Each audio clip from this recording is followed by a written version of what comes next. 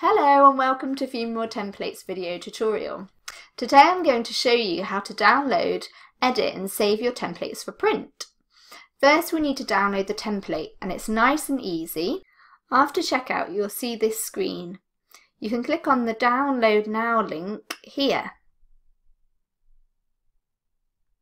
So let's open the program. The files are in one folder called a zip file. You just need to open up the zip and you'll see your Microsoft Word files ready to open. You'll notice there are two Microsoft Word files, a letter size one and an A4 size one, and a help guide. The help guide is really useful, so I recommend opening that and taking a look. The letter size file is predominantly used in America and the A4 size is an international size, so make sure you pick the right program there to edit.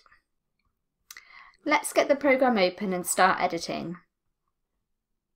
I recommend saving your file as soon as you open the document so you don't lose anything.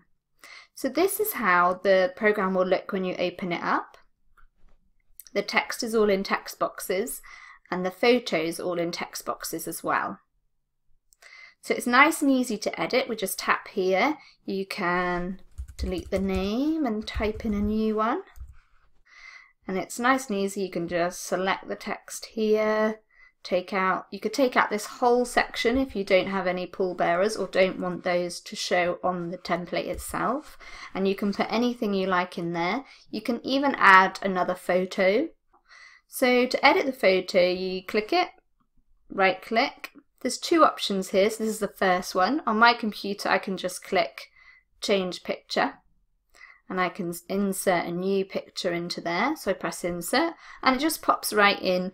The photo will sit inside the text box and fit within that shape there. So if you've got a big landscape picture, it will put it in there a little bit smaller, but you can just resize that. So it's nice and easy to insert the photo.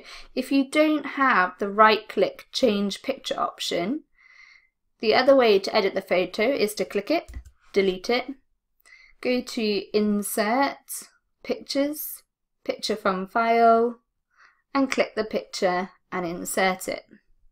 And again, it just pops right in there. This one's just a little bit bigger, so we can just pop it in a little bit, and then it will sit inside our text box.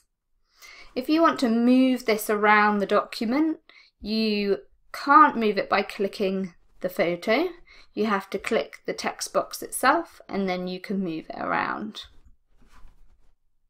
To add more photos, I recommend copying and pasting the text box, and then you can move that anywhere in the document as it's been set up to move in front of the other items on the page. And we can change the picture the same way. So let's change that to this one. And you'll see it's put it in a little bit smaller so it fits within the parameters of the text box, and we can simply change it like that. When you've finished editing your program and you're ready to print, you can simply go File and Print and set up your document ready to print. If your program prints with a thin white border around the edge, check to see if you have an option called borderless when you press print. This will enable you to print to the very edge of the paper. If you can't find this setting, check to see if your printer is a borderless printer by checking the manual or doing a quick Google search.